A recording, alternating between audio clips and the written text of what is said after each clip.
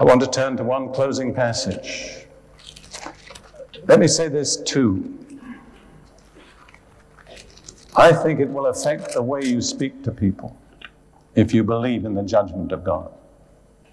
Now, I don't have time to go into this from the scripture, but I just want to turn mentally to Revelation chapter 6, the famous 4 horsemen of the book of Revelation, the white horse going out conquering and to conquer, the red horse bringing death and violence and bloodshed, the black horse bringing scarcity, rationing, famine, and finally the pale horse bringing widespread death.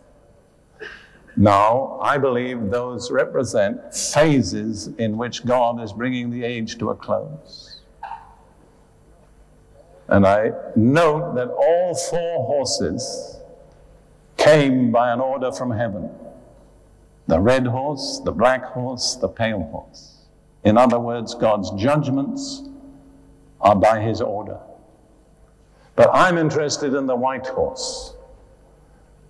It says that the white horse, it went forth conquering and to conquer.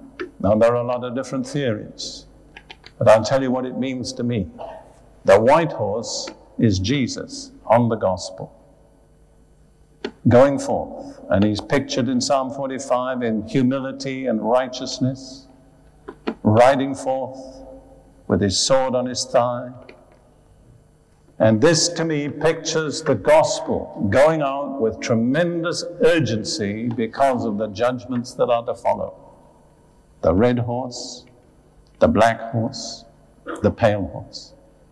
And I believe all 4 horses are riding out today. I believe the red horse is at work. The black horse is certainly at work in Africa. Famine, malnutrition, the pale horse bringing death.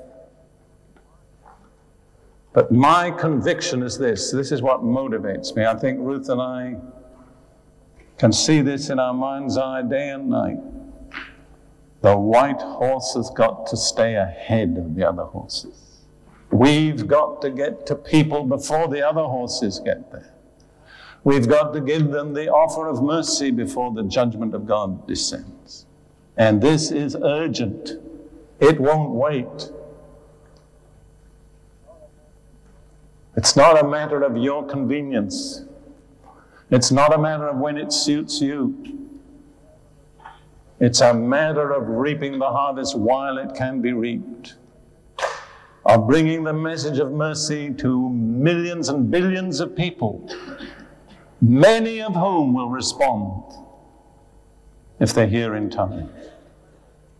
If you haven't traveled in some third world nations, you probably don't understand that there's a longing in the heart of humanity put there by the Holy Spirit to hear the truth about Jesus.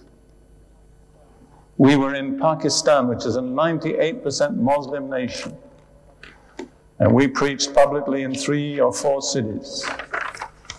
And in the course of 9 days, about 9,000 people indicated their desire to receive Jesus. And of them, at least half were Muslims. I'm not saying they were all saved, but what I do say is they wanted to hear the gospel. Brothers and sisters, this is the harvest hour.